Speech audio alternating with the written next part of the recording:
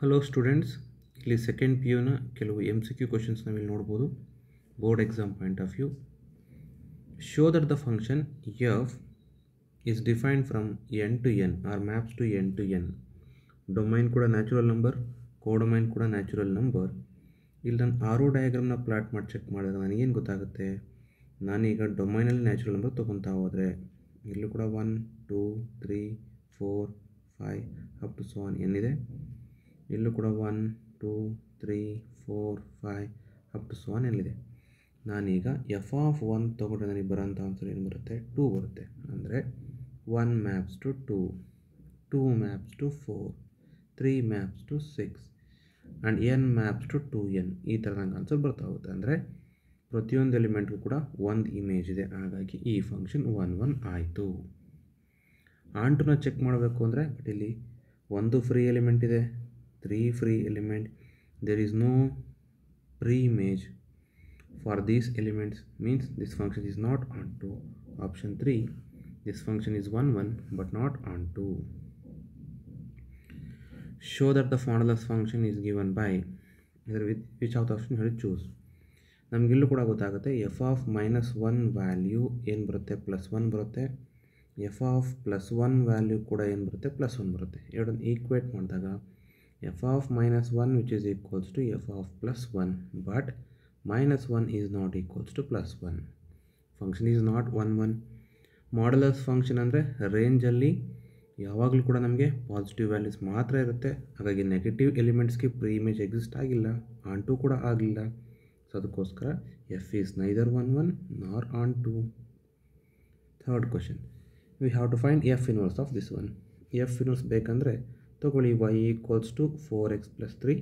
ಈ ಫಂಕ್ಷನನ್ನು in terms of ಎಕ್ಸಿಗೆ ಬರೆದ್ರೆ y - 3 divides 4 which is equals to x ಬರುತ್ತೆ. So f inverse of x will be equals to x - 3 divides 4 ಆಯಿತು. Option A is the answer. Next one. So here star is a binary operation on natural number. This operation states what? LCM of given two numbers. So LCM of 5 star 7 is multiply ಮಾಡಿದ್ರೆ ಮುಗಿದೋಯ್ತು, ಅದು 35 ಬರುತ್ತೆ answer. Next question, consider following binary operations a star b equals to a cube plus b cube. So ಈಗ community property verify ಮಾಡೋಕ್ಕೋಸ್ಕರ a star b which is equals to b star a. ಇಲ್ಲಿ a star b ಅಂದರೆ a cube plus b cube.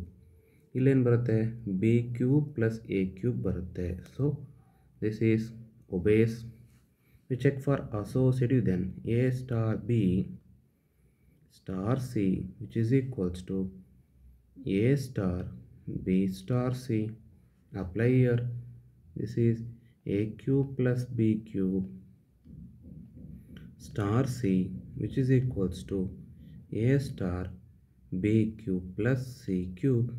If you apply for these two, so first take a cube plus b cube whole cube plus c cube which is equals to ಇಲ್ಲಿ a cube plus b cube plus c cube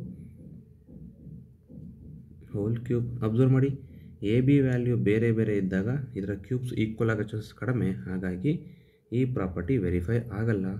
means this is ಕಾಮ್ಯುಟೇಟಿವ್ but not associative.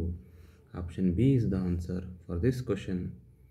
Next go to number of binary operation on the set has 2 elements here. Number of binary operations ಗೆ formula ಇರೋದು ಯಾವುದಂದರೆ binary operations formula ನನಗಿರೋದು n to the power of n to the power of n. This is the formula. ಇಲ್ಲಿ n ಅಂದರೆ 2 to the power of 2 to the power of 2. 2 to the power of 2 is 4. In 2 to the power of 4 is 16. Option B is the answer. So f of x equals to x cube, then f inverse of 8 is. So f of x ನನಗೆ x cube ಆದರೆ inverse of this function ಏನಾಗುತ್ತೆ, f inverse of x ಯಾವತ್ತೂ ಕೂಡ cube root of x ಆಗುತ್ತೆ.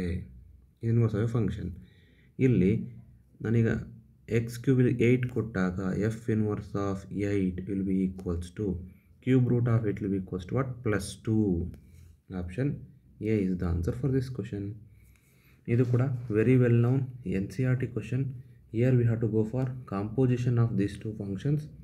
F of X find ಮಾಡಬೇಕು ಅಂದರೆ definition ಪ್ರಕಾರ F of X ಆಗುತ್ತೆ ಇಲ್ಲಿ.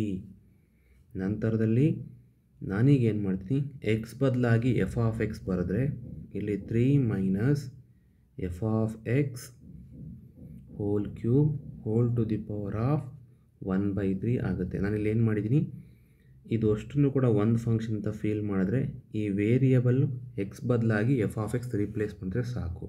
ಇಲ್ಲಿ ಎಕ್ಸ್ ಇದೆ, ಎಫ್ ಆಫ್ ಎಕ್ಸ್ ವೇರಿಯಬಲ್ ಇದೆ. ನಂತರ ಇಲ್ಲಿ ಒರಿಜಿನಲ್ ಫಂಕ್ಷನ್ನ ಪುಟ್ ಮಾಡಿದ್ರೆ 3 minus F of X will be equals to 3 minus X cube whole to the power of 1/3 ಇದೆ.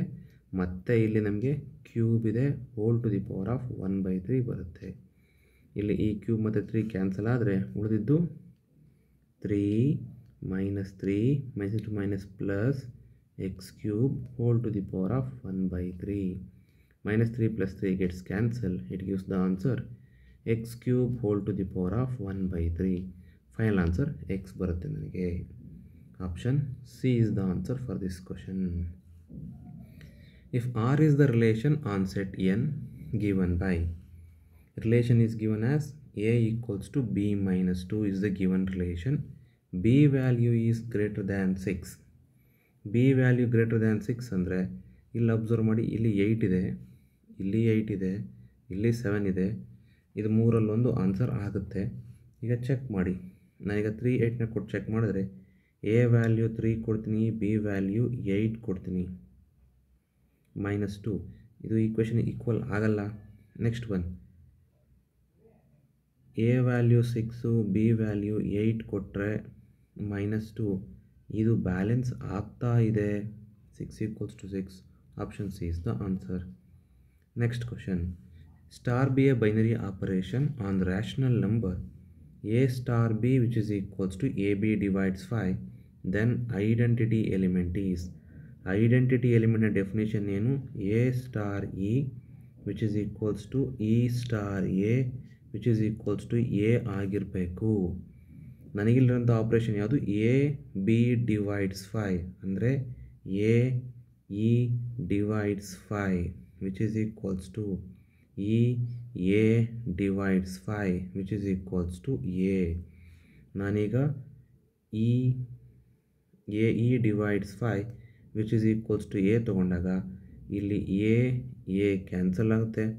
ಕ್ಯಾನ್ಸಲ್ ಆಯಿತು ಅಂದರೆ ನ ವ್ಯಾಲ್ಯೂ ನನಗೆ ಎಷ್ಟು ಬರುತ್ತೆ ಅನ್ನೋದು ಐಡೆಂಟಿಟಿ ಎಲಿಮೆಂಟ್ ಆಗುತ್ತೆ. So e will be equals to 5. So option C is the answer for this question. Thank you.